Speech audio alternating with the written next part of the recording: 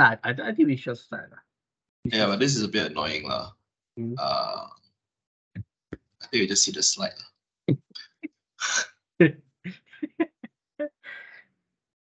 Let's start, can we? Yeah. Sorry. Yeah. Can. Okay. Good morning, everyone. I noticed a few names that I don't know. I'm not sure if you guys I'm not sure if you met before. Perhaps you can just introduce yourself in the chat, if just for my own benefit, because if I haven't met you before, then it's good for me to know. Just let me know your name as well as your school and your area of, perhaps your area of research or your area of study. That would be great. Rather than going around the room, right, which I think that not everybody is maybe ready for that. So Dr. Kira, IT department, okay. Nice to meet you. Justina is typing. I know Kaldeep. I know Dr. Tan. Hi, morning, Kenneth. Morning, Kaldeep. How are you? Good, very good. Yeah, I know Hajar.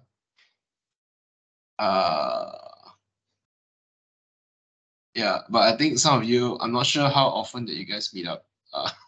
So also would be nice for all of you to sort of get to know one another a little bit.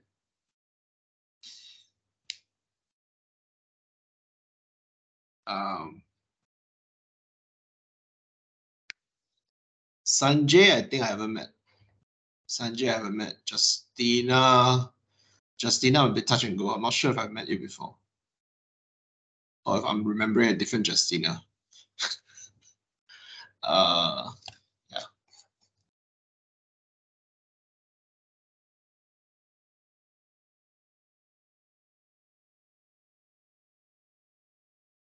Okay. Justina from IT Computing, also Penang campus. Hazim, I barely know. Even though we spent like 4 years in the same office. Yeah. Cool. All right. So today's session will basically be looking into research ethics in practice. For those of you who don't know me, my name is Kenneth. I currently am based in University of Malaya, in the Department of Science and Technology Studies. I was previously with the Postgraduate Research Center at UOW. And so I'm very happy that my ex-colleagues have decided to look me in for various different trainings and various different opportunities for me to come back and contribute to UW. I'm actually an adjunct lecturer as well, an adjunct lecturer at UW. So basically, I have still some ties with UW. I still actually supervise a few postgraduate by research students, and I am still involved in training as well as various different things happening in the campus. Okay, but my day job is basically at my role here is as a senior lecturer. I am, in case you're wondering, I am currently on what they call a tenure track position. So basically, a number of years on contract basis. And if I want to get confirmed or become permanent staff, I need to meet the criteria for promotion to associate professor. So that's the way they do things at public university these days. And becoming associate professor in is quite a tall order compared to other universities. So we'll see what happens. I have another 4.5 years left to prove myself, but yeah, let's see how that goes. So in case anybody has any questions for me, do leave the questions in the chat. I will be checking it periodically. In intend to finish most of my content in about 2 hours. This particular training is actually scheduled for 4, but what I will do is that for the remaining 2 hours will be partly self-reflection as well as your participation in some I won't call it homework, but I would say that it is more of an exercise for you to actually try some of the research ethics forms that have been prepared by UOW. Okay, so basically, let's get through the content first, and let's see where we are. But very likely, as most of my trainings go, we may not end too late. Hazim, are we already recording? I'm not sure if you want to record. Oh, it is recording. Okay. Yeah. All right. So I believe Hazim has stepped away. Okay. So the topic of today's training is basically research ethics in practice. My intention is to basically do like introduction to begin with. We'll probably stop at about 10 o'clock before and take a quick break before we proceed on with the rest of the content. And then after that, we'll see where we are. If I can finish before lunch, that would be great. Okay, so so today, part of my role here in UM, right, is to basically teach a general course for all science graduates, for all science students. I'm part of the Faculty of Science. To talk about ethics in research. Okay. On top of my general duties, teaching research methodology, as well as other specialist subjects related to policy and management of sustainable development in University Malaya. This is one of the topics that gets a lot of attention, particularly among our undergraduates. We teach this particular course on science, technology, and society for all undergraduate science students in University Malaya. And part of it is to cover the concept of ethics. Okay.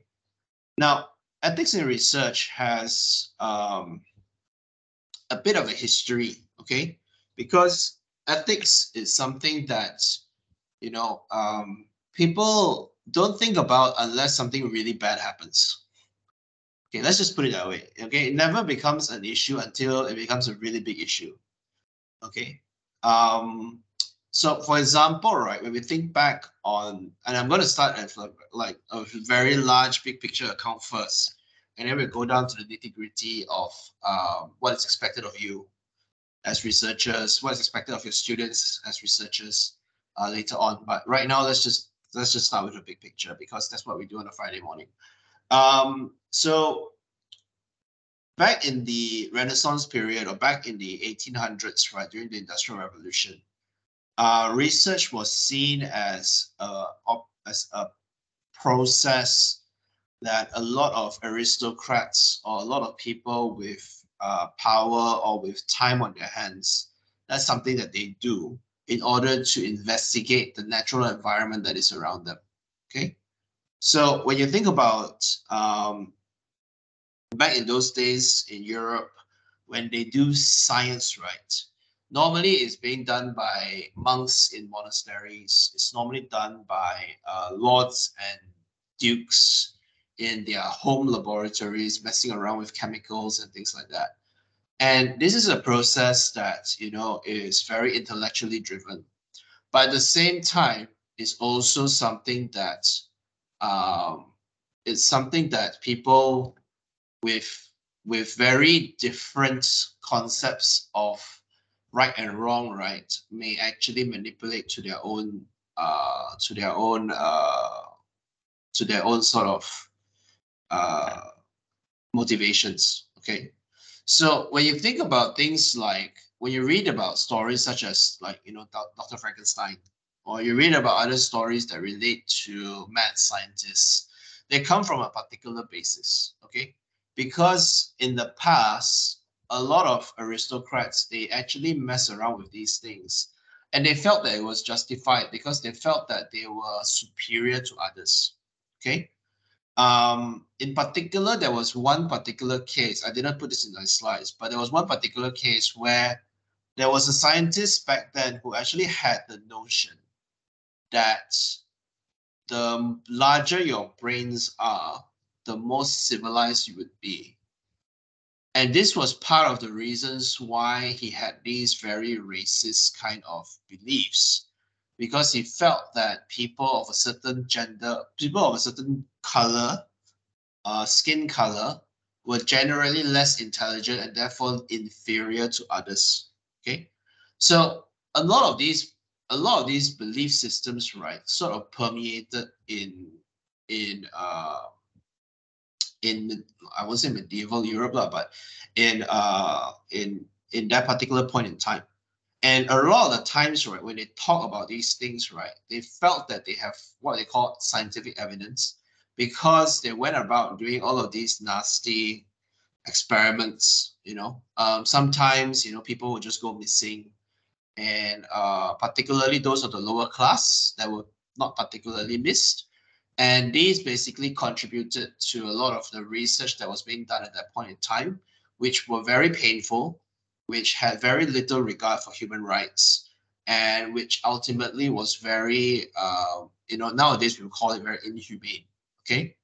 All of these things came to a head in the Second World War. All right. So during the Second World War, what happened was that German scientists, particularly those that were affiliated with the Nazi regime, would actually do research on members of the concentration camps.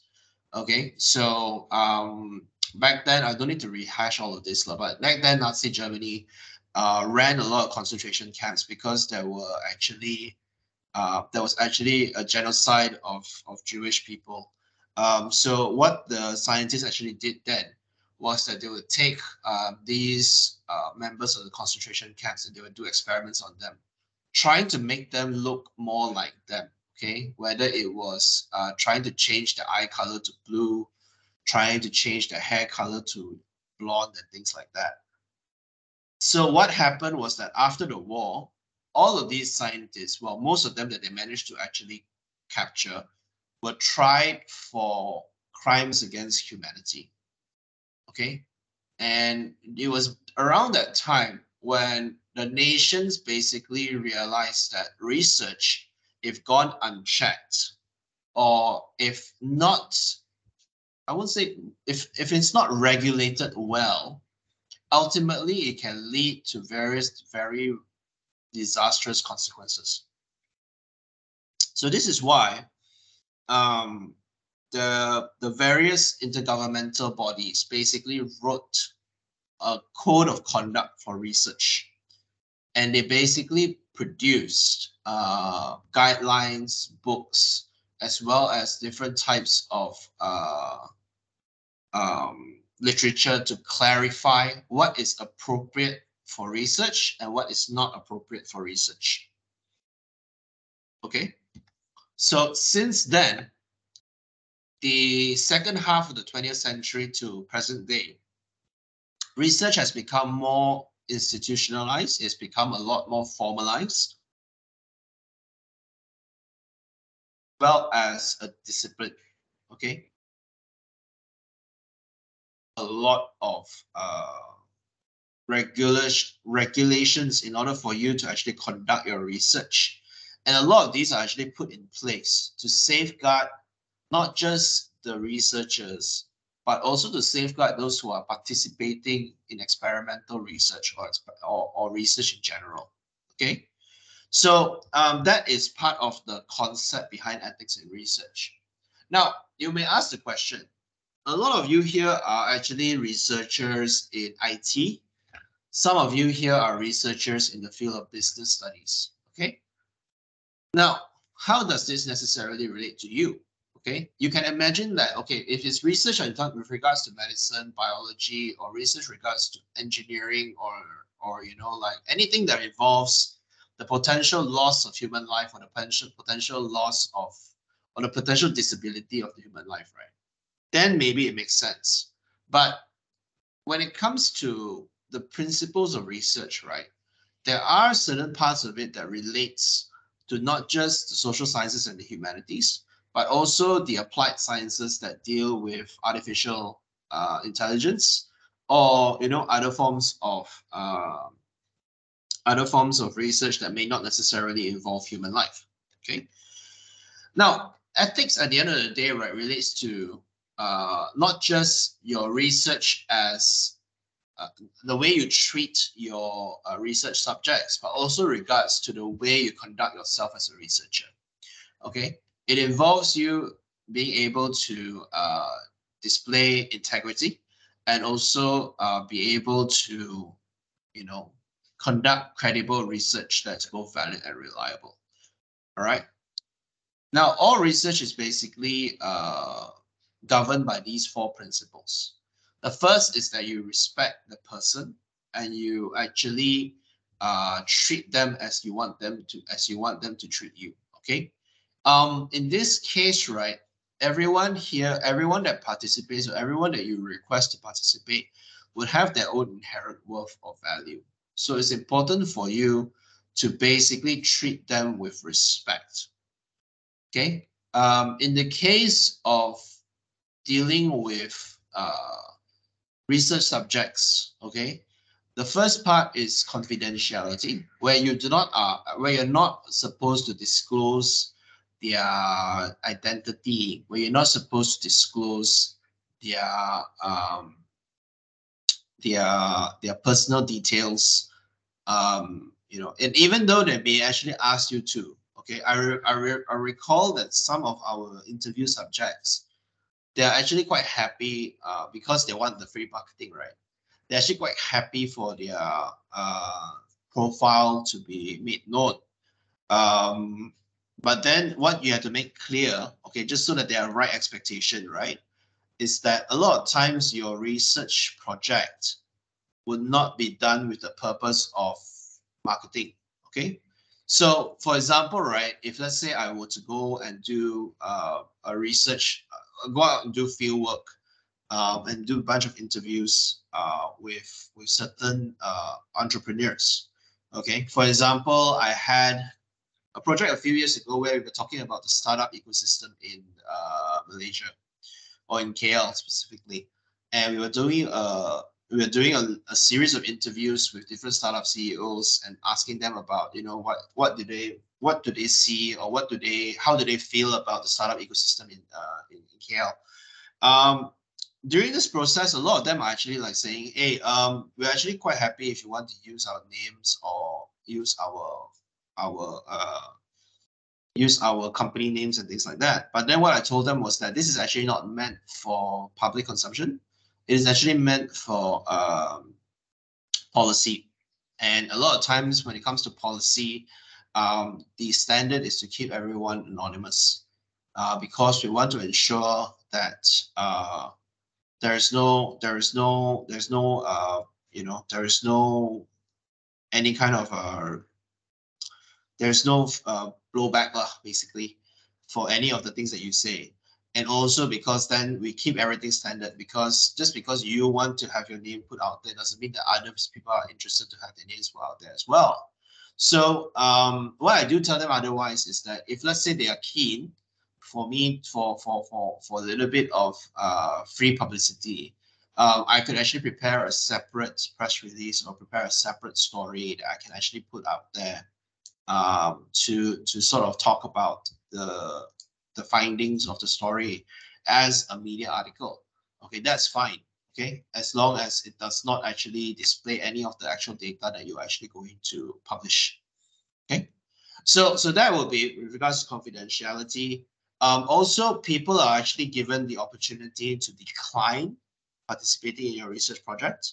So it means that when you approach your participants, they have the freedom to actually decide whether or not they want to actually participate or not.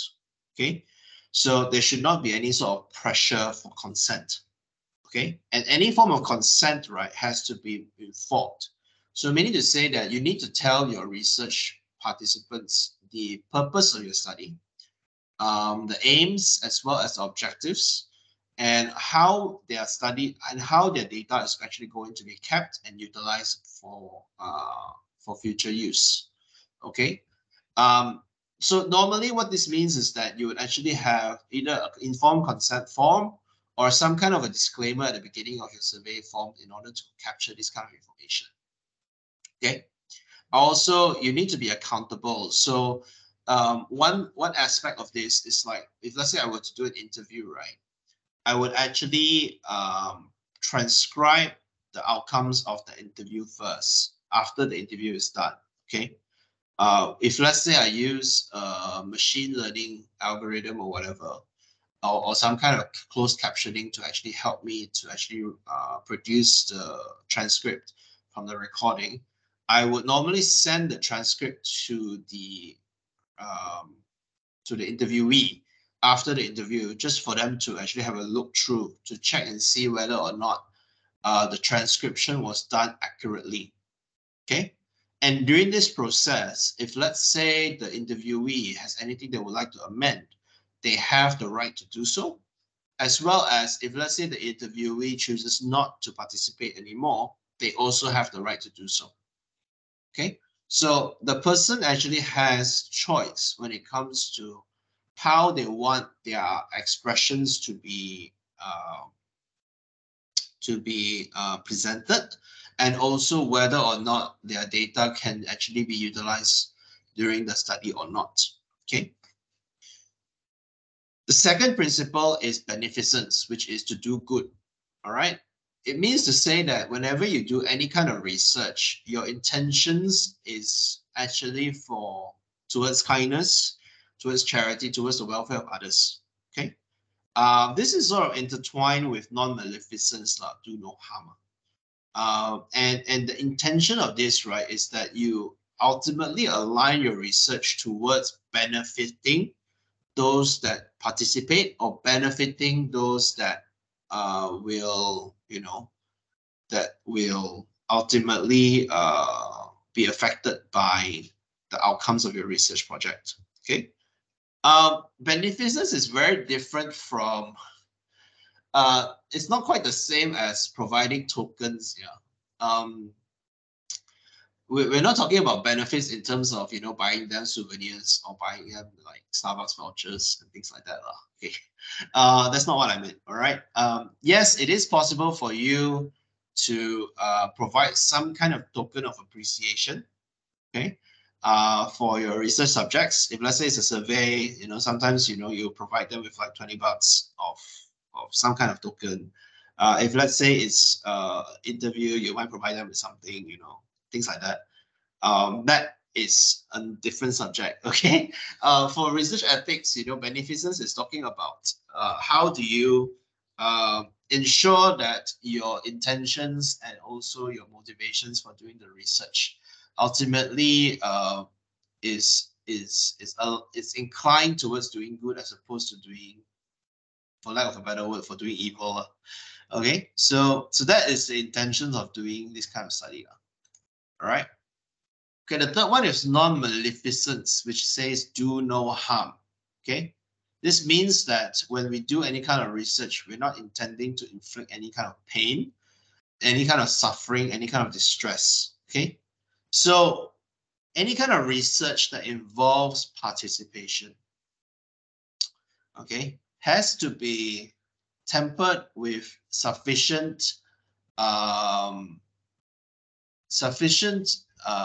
controls, fail-safes, and different kind of procedures in order to reduce the risk of harm to the participants. Okay, so in other words, your obligation to your research subjects is to A, prevent harm, B, promote good. Okay, it's not to say that you cannot do the research, but if let's say if it involves any kind of potential suffering or potential distress, right? The research ethics board will actually be less inclined to actually approve your research. Okay. So it means that invasive procedures, right? Okay, any kind of process or any kind of research that involves cutting people, okay, like biopsies, right, are less acceptable, right, compared to those that obtain other samples that are more easier to collect, lah. Okay, so yeah, so that is the concept behind do no harm. Now, we say here physical or psychological, which means to say that especially when it comes to new products or new or you know, like marketing new ideas and things like that. If let's say you actually cause any kind of emotional distress, any kind of psychological distress, it can actually fall and it can actually, like, you know, go against this particular principle. Okay, you know, like for example, once upon a time there was a lot of people who used like strobe lighting. Okay, and these kind of effects, right, visual effects, can actually have psychological distress for people who are very photosensitive. Okay, meaning to say that people who don't like to see too many flashy lights, they can actually get nauseous, they can actually start throwing up, or you know, things like that lah. All right, so that is the issue with some of these kind of processes lah. So whenever you produce a research project, you need to be very careful to make sure that you know how to actually handle a situation that may actually cause harm to your participants. Okay. So yeah, so that is the third principle. The fourth principle is this: justice and fairness. Okay, where you promote equality of treatment, fair sharing of benefits and burdens, and fair selection of individuals in a particular class. So you have to actually show that the way you actually select your research participants is done, very fairly, and you're not doing it because of any kind of you're not doing it with any sort of selection bias. Okay, so in that sense, right, whenever you do any kind of research, it has to actually be able to convince your research ethics board that you are actually being very fair, and that you are not just selecting participants just because they may be either more available or just because, you know, like you have access to this particular group of people. Okay. All right. So before we continue, maybe we can just have a quick discussion in the chat room. Can you maybe just tell me what is probably the most difficult principle to adhere to in your research process, or in your research out of these four? Okay, just in the chat.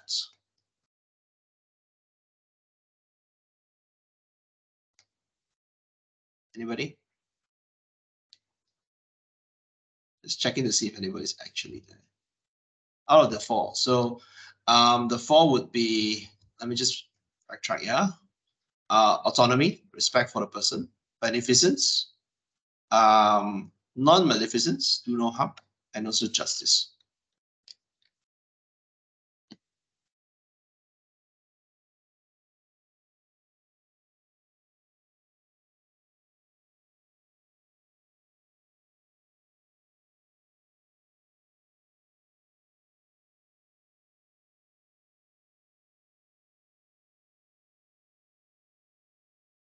All right, maybe I'll just continue first. If you guys have anything you guys want to add, you guys can just drop it off in the chat. Yeah.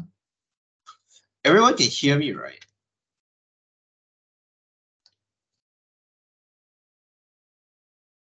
Everyone can hear me, right? Yes, okay, can.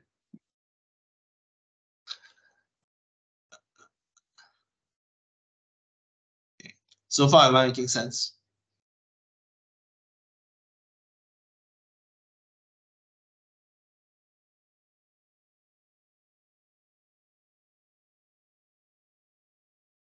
Hard to think about the answer. Okay, no problem. No problem.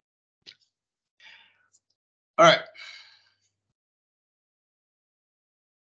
So when we talk about ethical concern, okay, we talk about three different things. One is the way you treat your research participants. The second one is to talk about how you relate society with science. Okay, there's ethical issues there. And the third one is about your own professional conduct as a scientist. Okay, so we're going to go through these three things today. So let's get the more philosophical ones out of the way first, okay? So this one is talking about how society relates with science, and this is sort of like my area of research, okay? So this one is a little bit more, you know, it could be a bit more of a management decision, okay? So there is a notion that researchers should actually do research on what they are passionate about.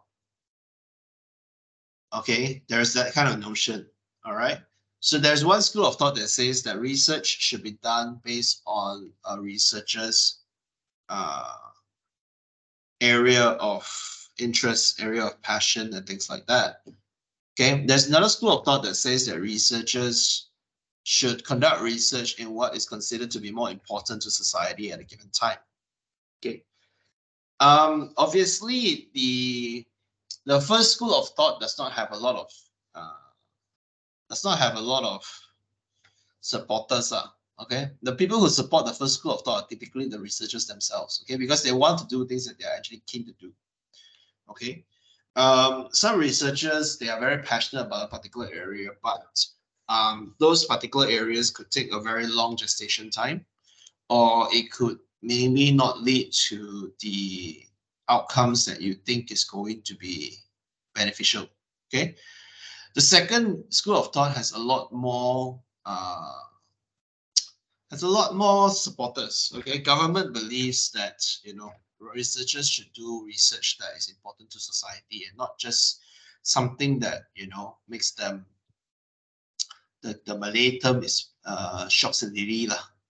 Okay, a lot of times that's what they feel that researchers are doing. They're actually doing research that, you know, ultimately is just to give them self-gratification. Now there is a point there, okay? But at the same time, should researchers really be seen as the people who are going to save the world? Okay. Okay, that's normally part of our problem now. You know, researchers tend to, especially certain groups of researchers, they tend to portray themselves as being very impactful, you know, have the opportunity to, you know, save lives or, you know, reverse climate change, blah, blah, and things like that. But at the same time, not all researchers set out with those intentions, okay? Some researchers actually do set out with the intentions to just, you know, develop new knowledge. And but at the same time, our current climate, right, or our current environment for doing research has a lot to do with creating impact in society, you know, and that is part of the reason why the way our funding agencies are set up, usually they dictate the areas of research that they feel would be important for society, and they will only fund research in the areas that they feel will create impact in society. In the same way, right, whenever we do any kind of research grant proposals, we are expected to align with certain policies, blueprints, roadmaps, and things like that, because these are the areas that policymakers feel would ultimately contribute to societal progress. Okay. Okay, it's not wrong. All right, I'm not saying it's wrong, but at the same time, it kind of restricts your thinking, and it kind of actually focuses your attention on issues that are particularly more pertinent or more urgent for the way things are being done currently. Okay. There was a report that was released a few years ago by the International Science Council called Unleashing Science. Okay. In that particular report, the group of policymakers and various different experts basically what they came to the conclusion, or they came to the statement that the way science is being done now, it's very slow. Okay, the way that research is being done now is very slow. It is very deliberate, very sluggish, and ultimately does not lead to any real impact in society. Okay, it's being done with the intention to reconfirm concepts that have very little implication to how business is actually being done on the ground. Okay, and they also felt that the way that we do research ultimately does not lead to any real solutions. Okay, the report is called Unleashing Science. You can probably find it online. It's actually free. But the reason behind this, right, is that they felt that all the various different goals that that we have sort of ratified, or that we're sort of aligned to, you know, like net zero carbon emissions, sustainable development goals, all of these various things, right, ultimately can't be achieved if we continue to do science the way we are doing it now. Okay, because the way we're doing science right now, right, ultimately does not lead us anywhere.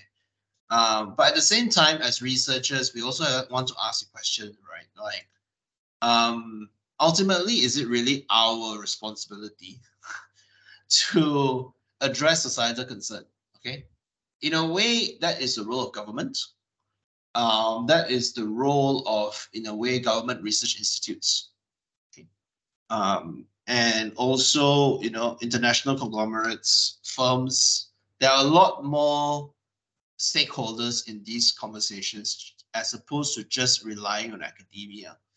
Okay, we feel some academics will actually argue that academia, we're here mainly to conduct fundamental research. We're here mainly to pass knowledge on to the next generation, and that's our role. Okay, expecting us to do everything, for lack of a better word, to do everything is actually quite, first of all, illogical and not very practical. Okay, because you can't just overload academics and expect them to produce miracles. All right, but at the same time, expertise is still expertise. Okay, a lot of government people would argue that you guys are the experts. You guys know what you guys are doing. You have the networks as well as the resources, and the know-how to actually do all of these things. So that is why they expect academia to sort of take the lead. Okay, but this is not just about researchers alone. Okay, ultimately, the areas of concern would require a multi-stakeholder approach that ties academia, industry, and government together in interacting in a way that, you know, ultimately will lead to sustainable solutions in the world that we live in. All right. So this is sort of like, if you guys are interested in this, you know, let me know. We do this kind of conversations in our particular department. Yeah. Okay, the second thing that we want to talk about here is regarding to professional conduct. Okay. For your information, a lot of this content is actually from Prof. Hon. Okay. So the first thing is the way you actually produce your research output. Okay. Fabricating or altering your results is considered a big no. Okay. You do not falsify your research. Okay, you do not alter your research results in any way. And that's a major cause for research misconduct. And how do people find out? Okay, now a lot of times, right, what happens is that if, let's say, you are producing a type of research that, you know, is very unique or very interesting, or you claim that you're doing something very, very important, right?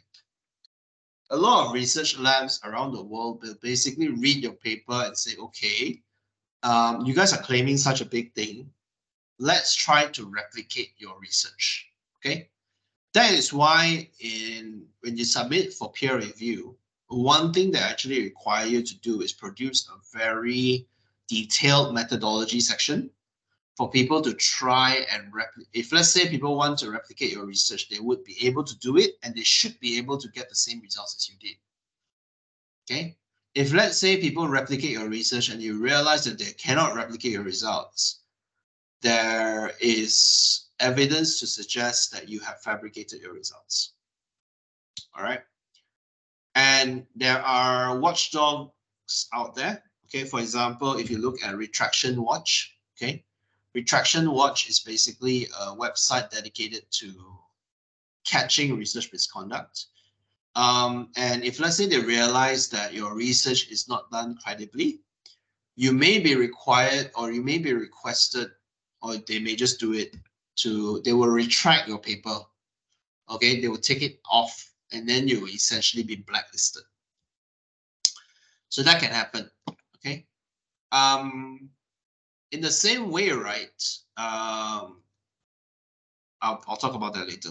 Okay, but then in the same way, whenever you're publishing any kind of research, you cannot publish the same data or results in more than one journal or one publication. Okay. Whenever you submit a paper to a journal, right? In theory, that particular journal is holding the copyright to your research. Okay. So sending it to a different journal at the same time is considered a breach, okay, of that first initial submission. Okay, so no matter how long it takes for them to actually conduct the peer review for the first paper, right, you cannot resubmit that same paper to a different journal while the paper is being reviewed by another journal. All right, you cannot do that. Okay, that is duplicity. Okay. The other thing is partial publication. Now, partial publication, right, it can be a little bit of a gray area. Okay. What it means in partial publication is that if you do a big project and you're able to come up with like multiple different papers from that one big project, okay, you have to actually create different publications with different research questions and different data sets, okay, and you can publish it separately. However, people will argue that if you can actually publish all of this as one paper, you should do that instead. Okay.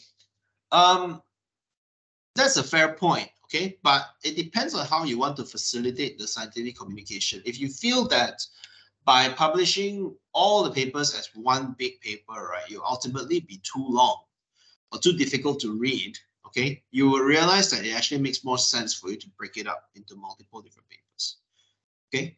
So as long as it facilitates clear scientific communication, okay, otherwise it should be avoided, right? The other thing is the position of the authorship. Now, the reason why the position of an author is important in a paper, right? Whether you go first author, second author, or last author, right? It's dependent on the way your organization rewards publication. So like in University Malaya, okay, if you are first author or corresponding author, your pointers are quite high. But anything less than second author, right, you realize that your KPI points are actually quite low. Okay, because they don't want to reward piggybacking. Okay, so if you are piggybacking on other people's research, that is not their interest lah. Okay, so that is authorship considerations. Now, another thing to consider is this, yeah. There are a lot of journals out there now that are promising very fast turnaround, okay, very fast peer review process, and also very fast lead time to publication. But they charge very high article processing charges, or APC. You have to be very careful about this. Okay, even though let's say that it may be from a reputable journal, okay, They could be very, very highly ranked, but some publishers practice very dubious kind of processes. So you have to be very careful with this because it will affect your reputation as a researcher. Okay. Just last week, what happened was that the Ministry of Higher Education released a circular saying that government funding, whether it is FRGS or PRGS or whatever, right, cannot be used to pay for publications in either MDPI, Hindawi, or Frontier journals. Okay, so any of these three publishers, you cannot use government money to actually pay for it. All right. It's not to say that these journals are bad, okay, but it's sort of the continuation of a trend nowadays to blanket ban or cancel certain journals or certain publishers that have been accused of predation of being predatory journals or predatory publishers. Okay, there are certain universities that straight up ban MDPI. Okay, Hindawi, no need to say. So there are these kind of situations that are happening in academic publication. All right. So in UM, normally the saying goes, right, that if you are publishing in these journals, please be aware of the potential risk that this may have on your future career progress. Okay, because having published in a predatory journal, people may ultimately question the credibility of your research. Okay, do you actually publish based on your own merit, or do you publish because you were willing to pay for it? All right, those are the questions that people ask. So that's the situation that we find ourselves in. Okay. So yeah, academic work is not that fun after all. Okay. Moving on. There is also this concept of informed consent. So anytime that you ever do any kind of research that talks to other people, you actually need to get them to agree to a statement that describes the study and your formal request for their participation. Okay. So who should provide consent in your research? Now, two things you need to consent, yeah? Two things you need to consider. One is their age, okay? Whether they are of legal age or not. The second one is whether they're able to make decisions, okay? So if let's say a particular participant, you're trying to do a research on school students, or you're trying to do research regarding education, right? And your students have yet to reach the age of consent, okay? Then informed consent must not just be obtained from the participants, but also from parents or guardians of the minors, okay? Assent, on the other hand, also must be obtained from the minors who are old enough or have enough intellectual capacity to say they are willing to participate. Okay, it means that they agree to participate after being informed of all the features of the study that could affect the participants' willingness to participate. Ability to make decisions mainly concern participants who may have some kind of learning disability. So they may be of age, but they are not able to make a decision. Okay, so in that sense, right, anytime that you're dealing with participants who are not yet of age or who may not be able to make decisions, right, you need to get informed consent, not just from the participants itself, but also from the parents or legal guardians. Okay. It is now 9:55. Perhaps we should take a break before we continue. Does that sound like a good idea? Let's just take 10 minutes and return at 10:05. Okay.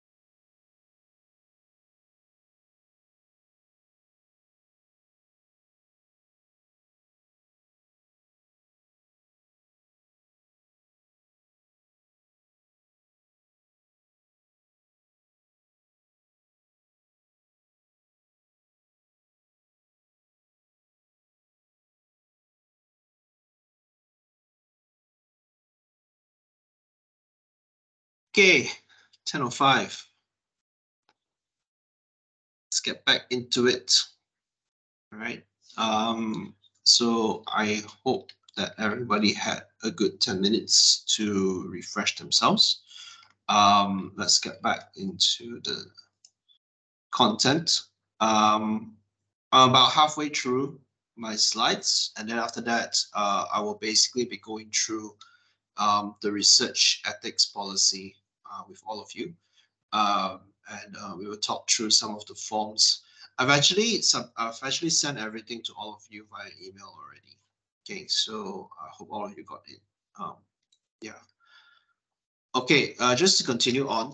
Okay, so we were talking earlier about the principles of research ethics. We talked a little bit about what is expected of us as researchers, and also the concept of informed consent. Okay, in the previous slide, we talked about who and what are some, right now we're going to talk a little bit about what are some of the key principles of informed consent. Okay, so with informed consent, right, the few things that you need to assure your participants of is, first of all, that there will not be any identifying information that will be collected. Okay, so you maintain their anonymity. The second one is that you'll maintain the confidentiality. Okay, so anything that can identify your participants will be kept confidential. All right. Another thing is that participation needs to be active or voluntary. Okay, so meaning to say that it could be passive or active. So either you tell them that you have to actually sign the consent form in order to participate, or if let's say they don't return the consent form, then consider they are consenting to that particular. If they don't return the consent form, it means that they consent to their data being used. Okay, so passive is generally not well received, but can be accepted depending on the situation. Okay, but active consent is normally the case that we will prefer to have. Informed consent, right? The particular form should actually give the participant a description of what the research is about, who you are, what you are doing, okay? What is the procedure like, or what are the tools like? How long will the participants be involved in that particular process? What are the consequences to participating? What are the potential risks? What is, should be an offer or opportunity for the participants to withdraw, if let's say that for any time, for any reason that they would like to actually do so. It should outline the potential physical or psychological risks or discomforts, and it should expand on the potential benefits to the participant and the society, and how the researcher can be contacted, and also that, how will the results be kept confidential. Okay, so these are the various different aspects of an informed consent form. Now, informed consent forms they're quite readily available online. Okay, you can generally find informed consent forms a lot of different places for templates. You don't actually have to have, there is no real institutional template as far as I know. Generally speaking, as long as you cover all of these aspects in your informed consent form, that should be sufficient. Okay. Do pay attention to the wording of what you're actually writing, and please be very clear that you would actually be able to deliver on the various aspects of the informed consent form, okay, before you decide to use it. All right. Now, there are some cases in research that requires you to deceive your participants. A lot of times this is because you would actually like to see how they react on that. I mean, the whole purpose of the research project is to see how they react to a particular incident, which requires an element of surprise. Okay, so deception is allowable when the benefits outweigh the cost. So for example, if you would like to see how, like shock marketing actually plays a better role in marketing the product, if you want to get the informed consent, they sort of see it coming. So then that kind of defeats the whole purpose of the actual research process, which is why deception has to be used. Now, if you're going to use deception, then it's important for you to have what they call a debriefing. Okay, so in a debriefing, some of the information regarding the research process, especially the procedure or the purpose, is not actually revealed to the participants. So the participants have actually been deceived to some extent. Now, straight after the study, you would actually need to go up to the participant and say, sorry for any distress caused, or hi, my name is so and so. We're actually from the University of blah blah blah. We are actually conducting a study to see what all of these sort of things. We're really sorry if, let's say, you were upset by it, but then we would actually like to ask for your permission to actually use this recording or use this data for our study. You'll be kept anonymous. We will blot out your face and things like that lah. Okay, so the debriefing portion is where you're sort of getting informed consent after the fact. Okay, so this process usually can be a little bit uncomfortable depending on what you have actually used to deceive your participant. Okay, so when you do this process, right, you have to be very tactful, you have to be very, very sensitive, and hope the person has a sense of humor.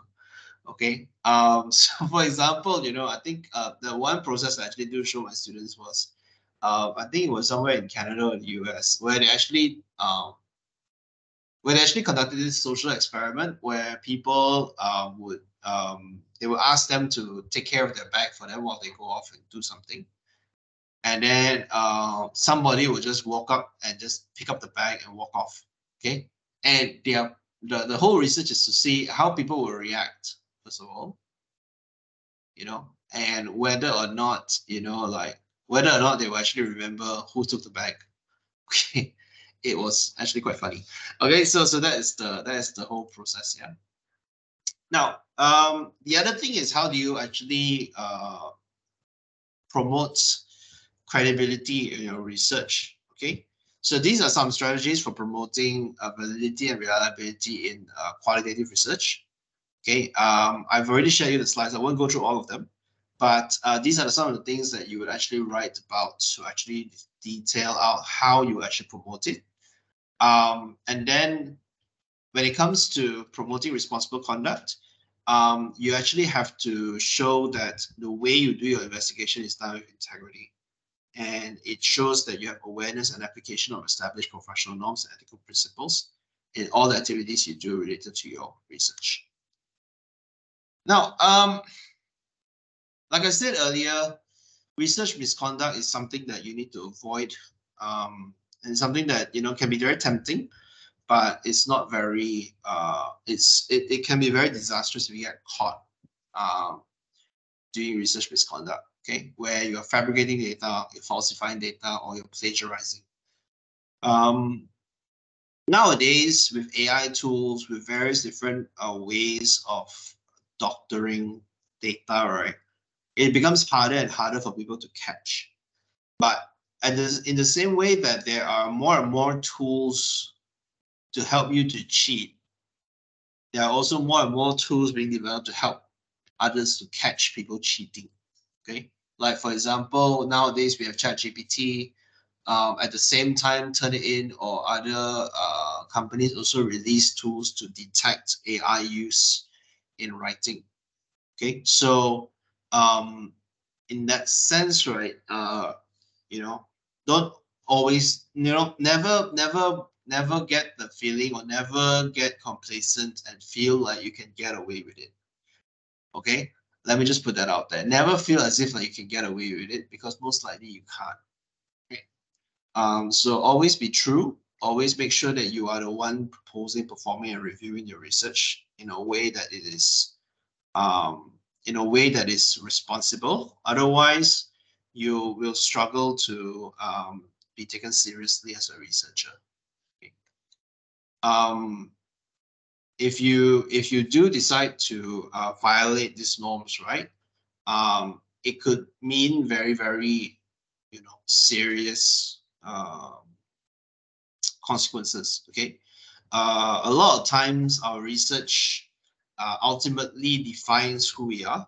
Okay, when people look at our CV, when people are evaluating us for future jobs, they will look at not just how many you publish, but also look at where you publish, what you publish, how you publish, okay? And these are the sort of criteria that people look into when they're deciding whether or not they want to hire you or whether or not they are keen to work with you, okay? So yeah. So when it comes to responsible conduct of research, you need to show that you are very responsible when it comes to all of these various aspects of data management. Okay, whether it's the way you collect it, how you store it, how you protect it, how you retain it, or what you use for analysis and things like that. Okay, so when you are managing data, okay, you have to ensure that not just to keep it in a place where it is considered confidential, but also in a way that it's actually backed up so that you don't actually lose it, without yeah. And then you make sure that you only share the data with people that are part of your collaboration or part of your research group, and it should not be shared to the general public at any point in time. Okay. So what ultimately determines ethical decision making in research? Okay. So like I said earlier, there are the regulations, professional guidelines, and norms. There are also the ethical frameworks. So the ethical regulations, like EOW, basically had their research ethics policy being passed in 2021, if I'm not mistaken. The ethical frameworks are normally the ones that are intergovernmental, okay? And they provide ethical frameworks, particularly for research areas, okay, or broad research disciplines, okay? There's also the legal regulation, okay, that is part of Malaysia's public policy. And then lastly, there are also the individual moral framework. So basically how you perceive what is ethical and what is not ethical in your decision making. Now, where are the potential risk areas when it comes to research ethics? For qualitative studies, typically it is in the collection and the dissemination of your findings, in the way that you request for consent, the way that you protect privacy and confidentiality, and in your data analysis and reporting findings, whether to include or exclude sponsored research or any form of conflict of interest. Okay. Typically, if your research is being sponsored, sometimes your sponsor will request that you research findings. Okay. In that sense, right, you will have to be very tactful about how you want to proceed with this. Okay. If let's say they're okay with you actually acknowledging them, okay, then you can actually put them in. Okay, but you need to be very clear about what is the potential ramifications of that. Okay. So ultimately, right, research ethics ultimately depends on you. Okay. If you carry out your research ethically, if you're able to deal with the ethical dilemmas carefully, okay, then in general, you should not have any issues when it comes to research ethics. Nonetheless, right, no one really knows these dilemmas better than you do. Okay, so how you actually are able to describe the risks, how you're able to detail out what are the potential issues and the potential ethical issues, ultimately largely depends on your attention to detail and your ability to determine contingencies or other issues that may actually arise. Okay.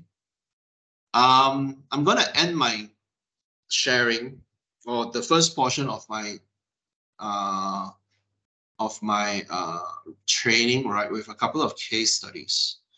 Okay, and these are sort of like the classical case studies that we teach when it comes to research ethics. So there is one particular case which is very tragic. So this was a case of this guy called Trofim Denisovich Lysenko. He is a Soviet biologist, agronomist, and geneticist during the Stalin regime. So Joseph Stalin basically was ruling the Soviet Union. Okay, that's a very long name. That's a very old name.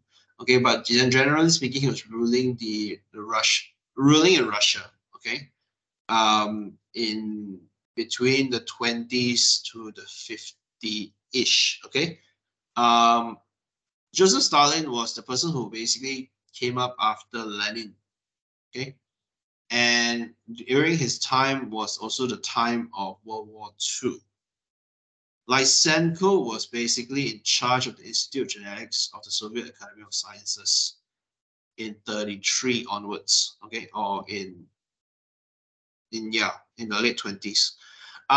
So this particular affair, right, basically is a classic example of how politics can actually corrupt science, undermine its rational basis. So Lysenko basically, right, he was a proponent of the concept of neo-Lamarckism, okay, and he rejected Mendelian genetics. So Mendelian genetics is what we subscribe to these days, whereby we believe that based on Mendelian genetics that there are certain parts of our human body that basically carries a way for our traits to be passed down from our parent to us and from us to our children. Okay, we know this as DNA today. Okay, we know this as DNA. DNA was only discovered in 1953. Okay, before that, there was a lot of debate and discussion about how traits are being passed or characteristics are being passed from parent to child. Okay, so Lysenko actually felt that heritable characteristics were shaped directly by adaptation to the environment. Okay, so his concept was applied to agriculture during the Stalin era with disastrous consequences. So he tried, basically, he felt that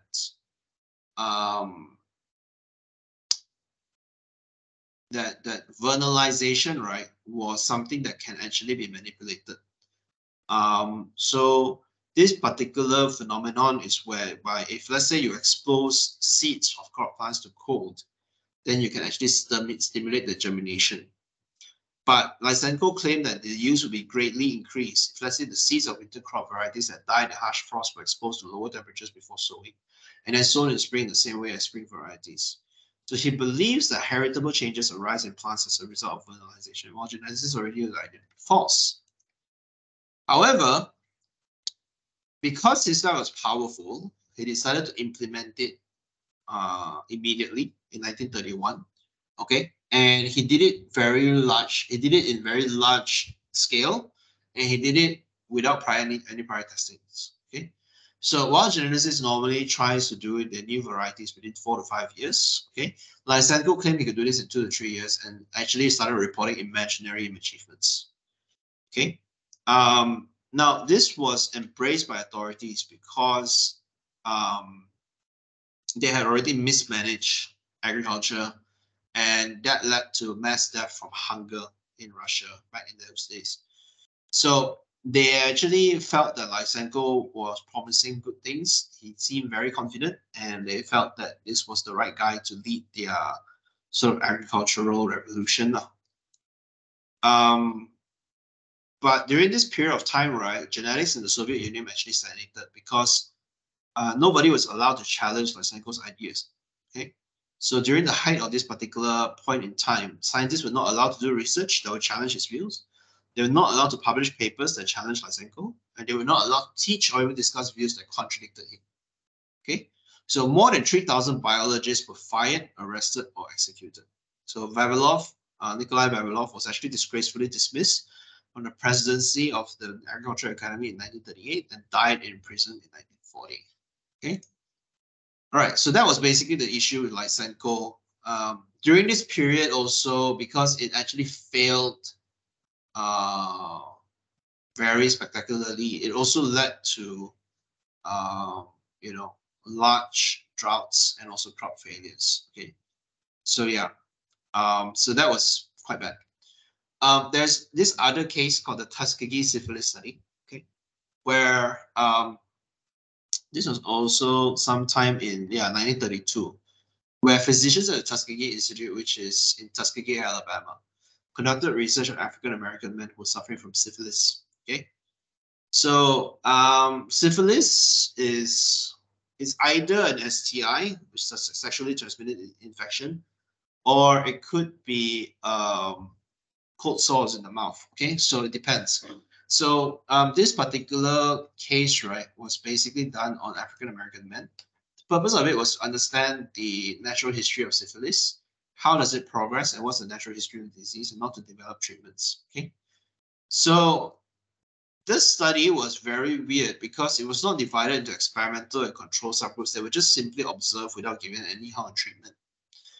So some of the physicians actually who initially proposed the idea said it would only last a year. But the study lasted nearly 40 years, long after an effective treatment for syphilis, which is penicillin, became available in the mid-1940s. Now, during this process, right, there was no patient consent that was obtained, okay, because they were doing these spinal taps, okay, and they were disguised as free treatment. But it was not actually treatment, it was just data collection. Subjects who participated in the study were not told that they were receiving no genuine treatment. They were not told about the nature of the disease, nor were they even told they were participating in the experiment. They were just simply offered free medical care, as well as hot lunches, examinations, and free burials. Okay. So this is part of the reason, okay, why. And obviously, when they found out about it, they shut it down because they realized that these people were not being treated. They were just left to die eventually. It actually led to a lot of mistrust among the African American community living in these areas about what scientists actually had to offer. Okay, so that was part of the issue here. Okay, so if let's say you're looking for any research ethics case studies, to teach or for any other reason, you can actually find them quite easily in various different places. Yeah. Any questions regarding my presentation so far?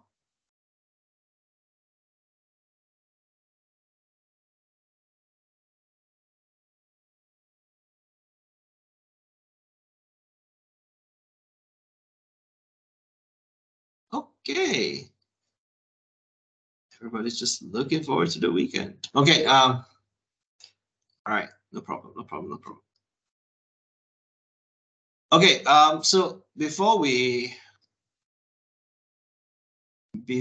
end, I'm just gonna bring you guys through some of the various different because my PDF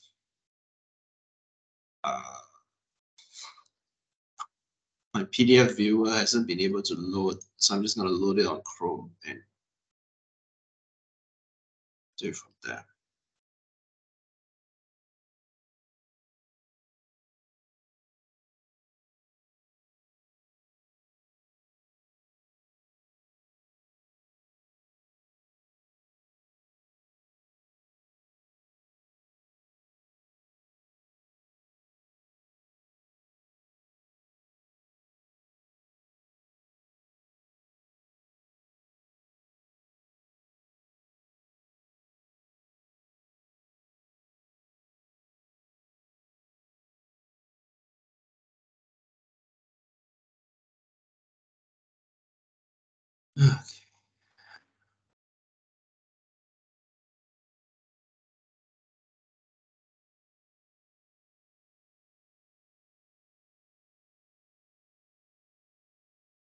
Okay, can everyone see my screen?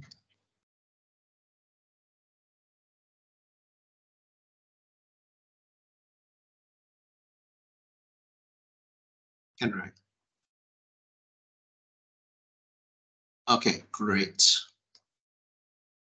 So give Google Chrome a chance to respond. Okay, now great. Okay, so this was a research policy for research ethics that was something that we worked on before I left. Okay, and something that we managed to get passed in the Senate on the 8th of October 2021. Okay, so this particular research ethics policy basically outlined what are the various different roles, responsibilities, codes of conduct that is required for researchers as they do their research. This is the policy that is, you guys can find it in your SharePoint. Okay. If you're not sure where it is, you guys can ask Florence or Jiahui. Okay. And it basically outlines the various different definitions and also principles that I just talked about. Okay. And also talks about all of these principles with relation to research with non-human animals at the University College. Okay, so particularly with animal care, but I don't think anybody here is working with animals, right? Okay, so this particular research ethics policy is the responsibility of RIEC, which is the Research Innovation Enterprise Committee. Okay, and this particular body is made up of people from PGRC and also members from the various different schools. This particular RIEC has the responsibility to approve all research on humans, animals conducted under the authority of the institution. RIEC generally only meets like 3 times a year, but anytime that you submit a research ethics form, it will actually be circulated by email, and if let's say there are no objections, it will generally get passed. Okay. This responsibility may be sub-delegated to school or institute, which may in turn involve responsibility for approval for academic staff, undergraduate and postgraduate level students project as appropriate. So meaning to say that if let's say you're doing research at the FYP level, normally it will be the school's responsibility, or even the academic staff's responsibility to approve research ethics. Okay.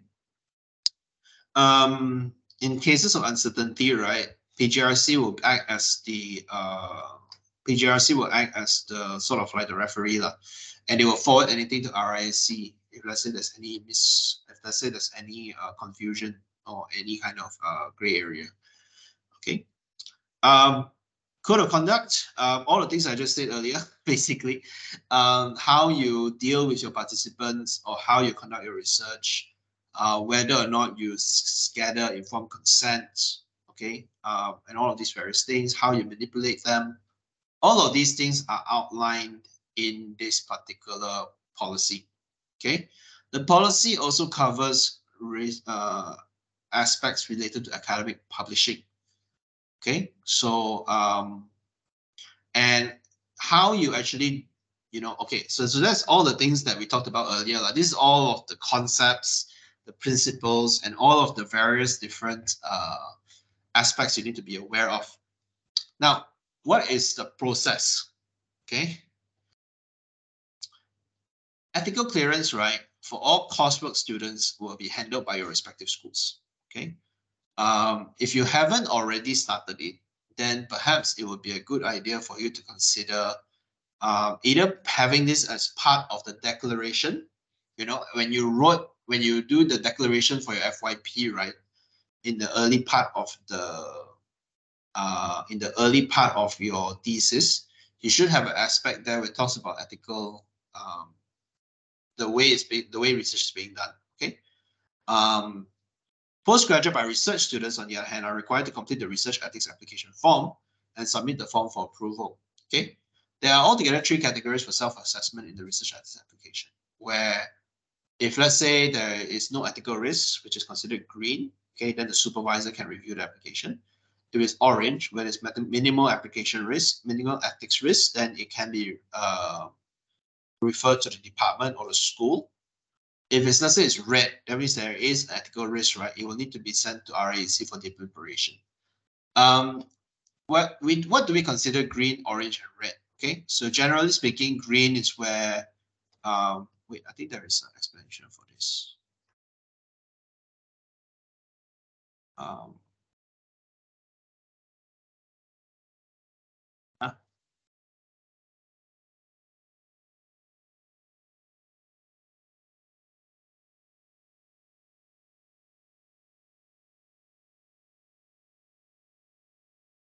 So generally speaking, green is when, like, let's say, for example, you're working in AI or working in coding or any sort of thing which does not affect any kind of humans. Okay. Or let's say you're collecting data based on physical or you're just dealing with materials. Okay, there's no ethical risk. Orange can actually relate to interviews, surveys, that kind of where there's very minimal ethical risk, which typically has to deal with people's emotions or people's psychological well-being. Okay, so very minimal application, ethical risk. Red normally involves any kind of invasive or any kind of animal sacrificing that's required. Typically, this is normally the case of biological schools, which we actually don't have. Okay, so that is generally the green, orange, red that we deal with. There's also a part of disciplinary action. So if let's say there is any evidence of research misconduct, a whistleblower can actually submit the research misconduct report form to BJRC, and they will conduct a preliminary assessment, and which will then form a disciplinary committee if let's say the report is believed to be valid. Okay, the disciplinary committee shall comprise of either the VC or the DVC academic, 2 heads of school, and 1 subject expert, and they will basically be dealing with the cases of claim of research misconduct. Okay, PGRC will act as secretariat, and if let's say they are found to be guilty, it could lead to suspension or pay or without pay or termination. All right, so that's basically disciplinary action. Any questions so far? What I just said just now was actually quite heavy, but any questions?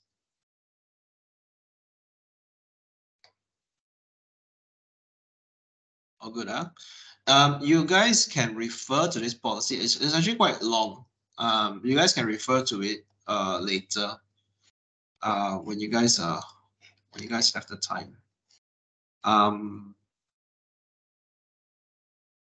So this is the research ethics application form. Okay. So this ethics application. Wait, hang on a second. It's good. Always resign ourselves about this. Okay, great. Research ethics application form, right? This is one that was developed already. So basically, there's a little bit of you guys can get the updated copy from. I think this might be just the draft copy. You guys can get the updated one from either Florence or Jiang Hui. So the first part is all the descriptive parts. You need to briefly outline your research topic and give a short description of the proposed research methods. Go through the checklist. Okay. Does your research involve any external organization partner, so on and so forth? And then, is there any deception? Are they constituting a vulnerable group? Will it be commercially, personally, politically, or legally sensitive? Is it likely to have any significant environmental impacts? Are there likely to be any risk for the participants in your research? Are there likely to be any risk for you in conducting the research? If there's any yes to any of the identified steps above, how will you address the issues and mitigate any risks? Okay, so in the same way as any kind of research grant application, right? These are normally some of the leaky faucets. It's not really very important. No, hang on a second. It is important, but it's normally very not well covered. Okay, people normally care about the research idea rather than all of these little details that people may necessarily overlook. Okay, so then it comes to the ethical category. Like for example, red, like I said earlier, vulnerable participants, human, animal, biohazard, environmental, human tissue, sensitive data, risk to participants or researchers. Orange, where you require informed consent, or you're dealing with commercially sensitive information. Green, where there are no participants involved, you only deal with secondary data, or you don't deal with sensitive data. Okay, then you sign, and then you get approval. So for green, right, this is normally at supervisor level. Orange is normally at school level. Red is normally for research committee.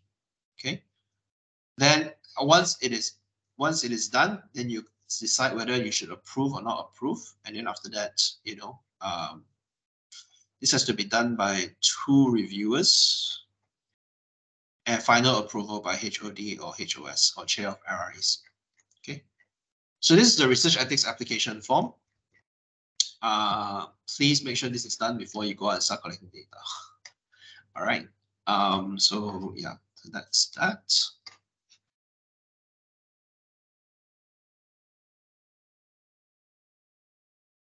So this is an example of a research participant consent form.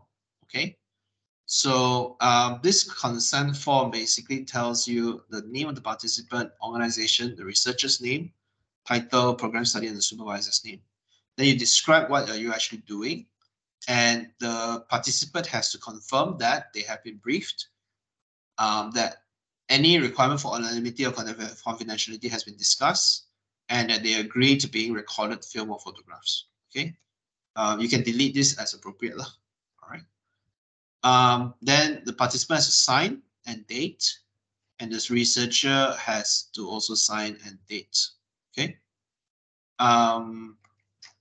So this is template number 1. This is a consent form. Template number 2 is the participant information. Okay. So it's more or less the same. Okay, and gives the same kind of data. And this is something for the participant to basically bring home also. This is the information sheet. All right. Okay. Lastly, this is something that you hopefully never want to see. Okay. So research misconduct report. So let's say you feel that your colleague or anybody in the organization that you feel is conducting any form of research misconduct. Okay, you can fill up this form. You can find it in SharePoint. Your name here as whistleblower. Okay, the parties involved here, meaning to say that the people that you feel are conducting research misconduct. You need to report your evidence, and please provide supporting documents as evidence. Okay, and then after that, this will be submitted to PJRC. When do they receive it? Who received it? They will do a preliminary assessment. Okay, and then if let's say they feel that they should proceed, then they will go and convene the disciplinary committee, and then the disciplinary committee will make their investigation, and then after that, their judgment. Any questions? So these documents are all available on your SharePoint. I just sent them to you for you to have a review. You can actually get all of this information and then after that deal with it. So normally what we would say is, if you have a PhD student, perhaps get all of these research ethics clearances before data collection. Okay. If you haven't done so already, please get it done now. And please make sure that this is done in compliance with research ethics. Okay.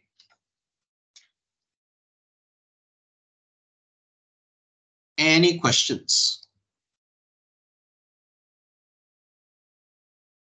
Okay, so Ramesh.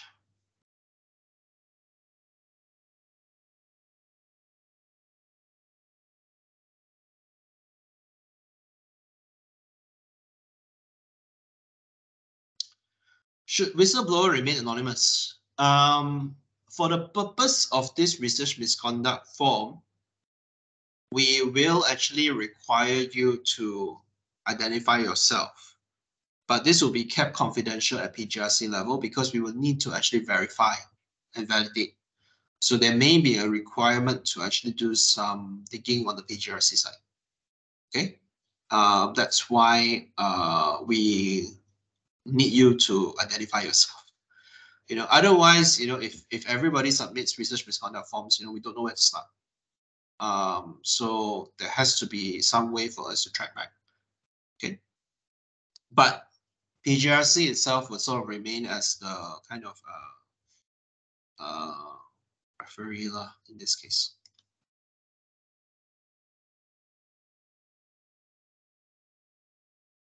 Okay.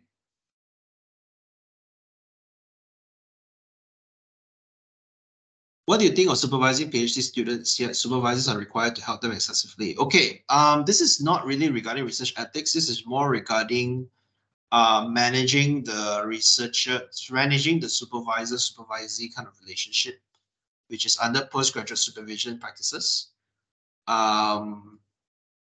It depends. Okay, so in some cases, right, Haja, like if I have an FRGS project, like when I have an FRGS project and I am actually looking to do research on a conceptual framework that I developed myself, and that has already been approved by by the project, by the government, you know, by everyone involved, and they are supposed to just run the project for me, then yeah, you know, we are the ones providing variables, we are the ones providing instruments. They're just there to actually run it. If let's say the supervisee is just trying to come up with their own project, but expect you to do the work, then you have to be able to, first of all, make sure that, you know, they are fully aware that you are not there to do their work for them. Okay. So this is part of your role as a supervisor, that you're able to, first of all, make it very clear what is the expectation on them, and make it very clear that what is your role in this particular relationship. Okay. So in that sense, right, it's not really an ethical issue. It's more about making sure that they are aware of the expectations on them. If let's say they can't deliver, then they can't pass. It's just that simple. Okay.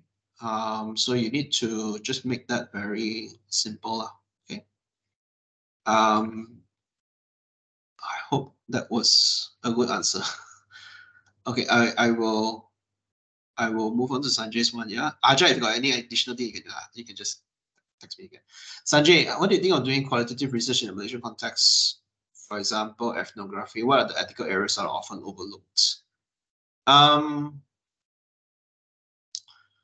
It still applies to informed consent. The thing about ethnography is that you are not going to get very far if you don't respect local customs, if you're not accepted by the community, and people don't trust you. Generally, you're not going to get your data anyway. So it's a bit, you know, the ethical thing would mainly have to do with how you actually go about collecting your data. Okay. If let's say you are paying people to give you data, okay, then it becomes a bit of it can be a bit of a gray area. Okay. But if let's say you ensure that ultimately you stick with the principle of doing good and not doing harm, generally people won't have an issue. Okay. Another issue that can actually happen is about autonomy. Okay. So if let's say you approach people, they don't agree, one issue that can often be overlooked is that people tend to take matters into their own hands. They tend to produce mainly regarding participant observation. Okay. But they may actually portray it as if it was not their own it was not like their own observation, it was an observation of another person. So they are misrepresenting, or they are misappropriating certain things. Okay, so it's actually their own observations, but they are creating imaginary characters to basically narrate the story for them. Okay, because nobody's actually going to go in and check. Okay, so that is a very gray area, or that is a very particular area that is very prone for misconduct. Okay, so those are the things that can actually happen. That's also part of the reason why a lot of people don't believe in qualitative studies. Okay, they feel that they are rife with bias.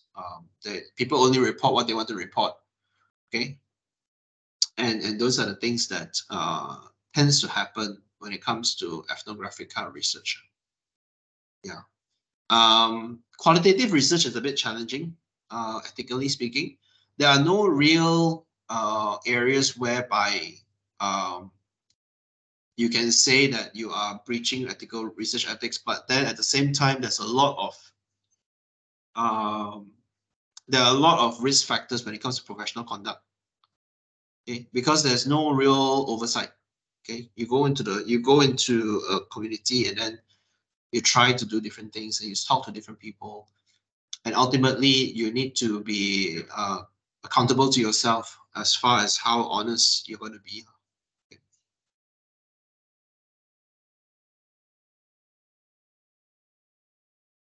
Did I answer your question, Sanjay?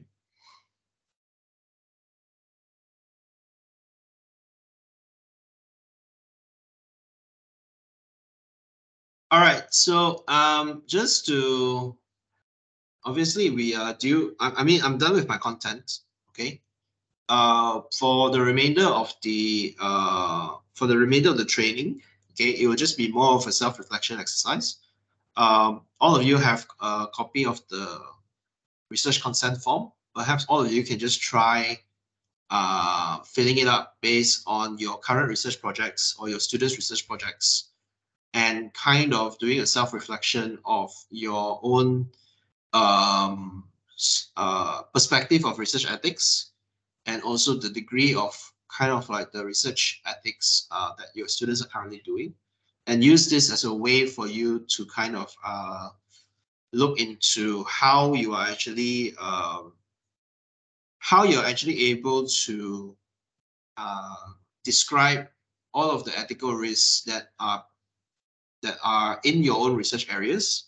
Okay, if you would like, you can actually send them to me, and I can actually send you my comments as well.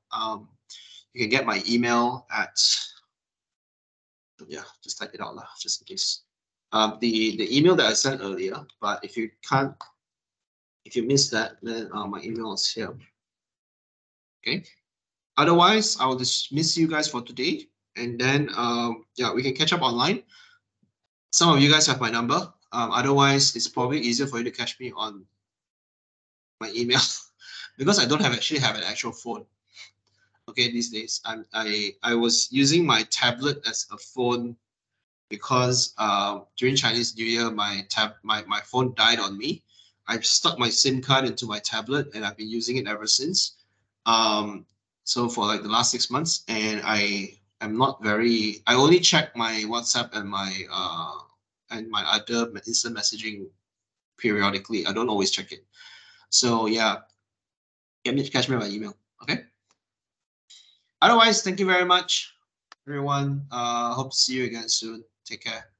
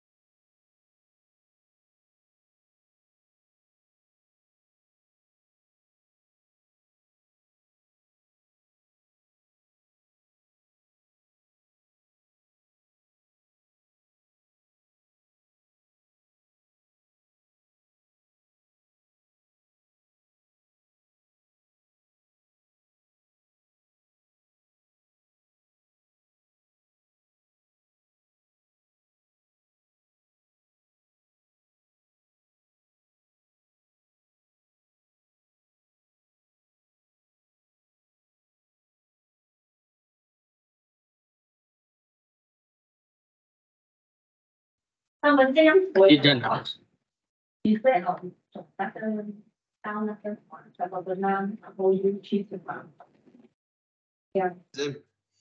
You done? Yeah, Oh, sorry, I'm in the middle of something just now. I know. Sorry. So All right. thank you, bro. Thank you for today. No problem. I will see you. All right. See ya. Take care. Bye-bye. Bye.